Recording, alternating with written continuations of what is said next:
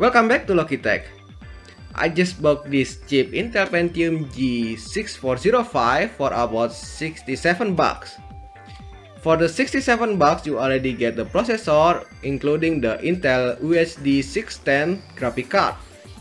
However, this processor only have 2 core 4 threads, which is half of the Core i3 10th gen. Core i3 10th gen costs about 89 bucks without the integrated graphic card, and costs about 125 bucks with the integrated graphic card. So it's about twice price of this processor. Well, that makes sense because the Core i3 also have twice processor than this. Well, from some people, maybe buying the Core i3 with integrated graphic card is quite expensive. So maybe the people will consider buying this with half price, and it can be same price but you already have the motherboard with the processor. Okay, let's just unboxing and then benchmark this processor.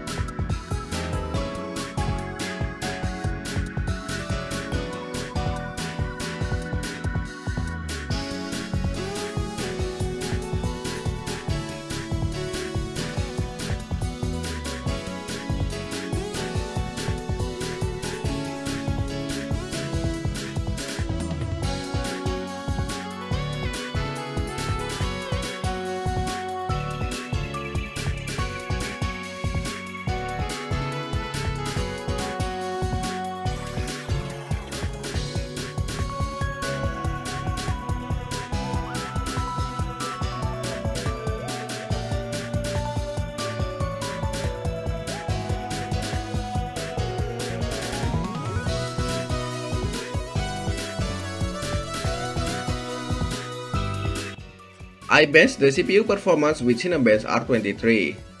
Pentium G6405 is only draw about 35 watt, while i3 10105F is about 56 watt.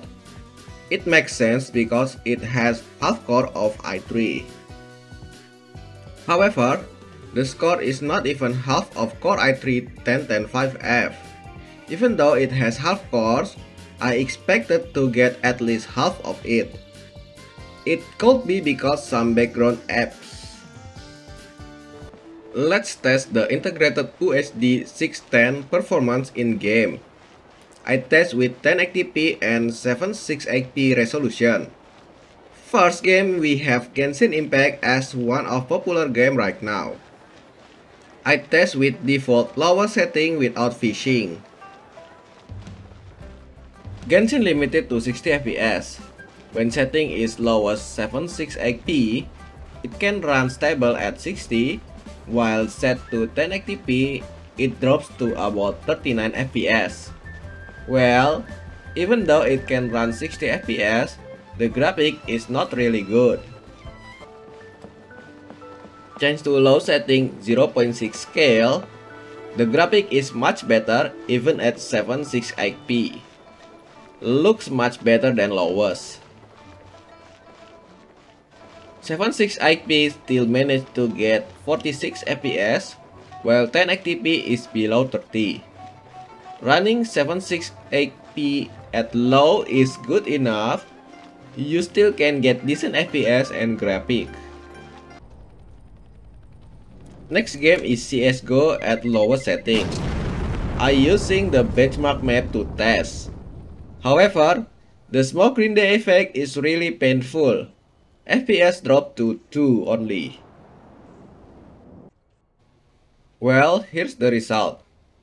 1080p only managed to get 25 FPS in average, while 768p is about 49.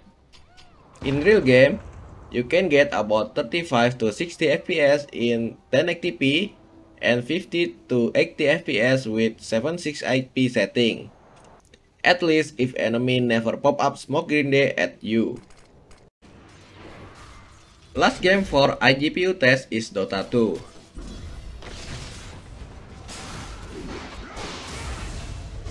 In lower setting, it still can manage to get 53 FPS in average and 70 FPS with 768p resolution.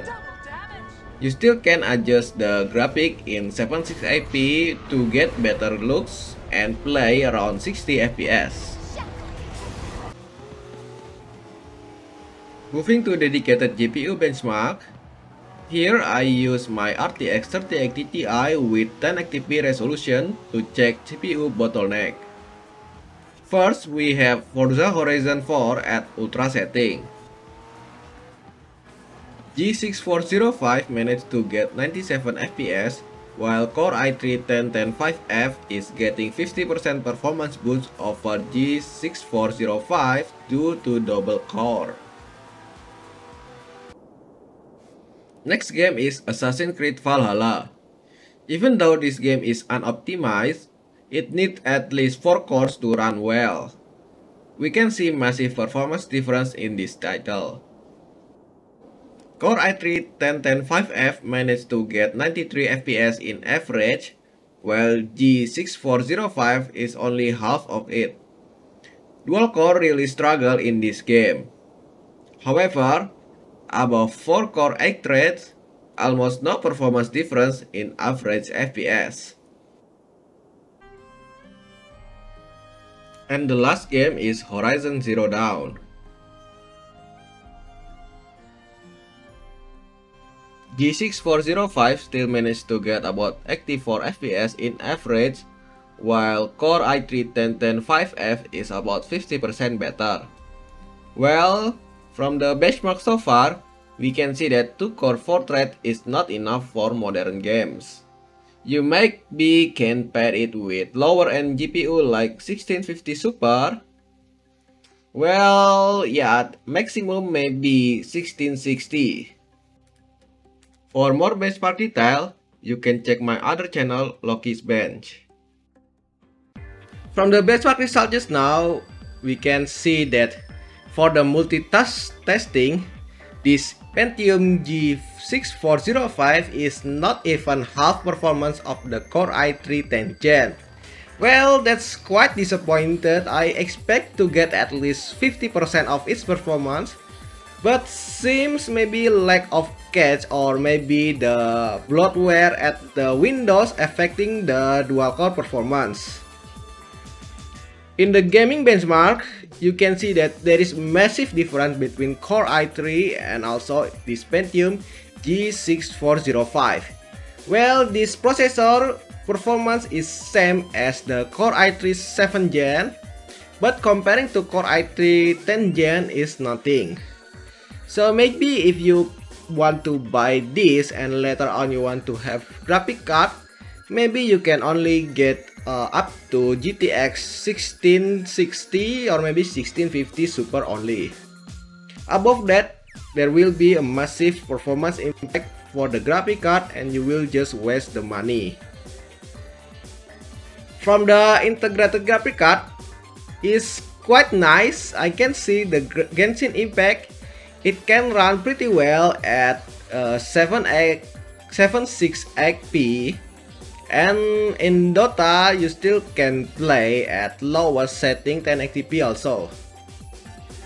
Well, I still consider playing the 768p with low setting rather than 1080p lower setting. The graphics still looks pretty good. For the CSGO, in the smoke screen scene, you can see the performance drop up to 2 FPS, which is really low. Well, in the actual gameplay, you won't be having this problem. It's still smooth unless your opponent throw you a smoke grenade on you directly.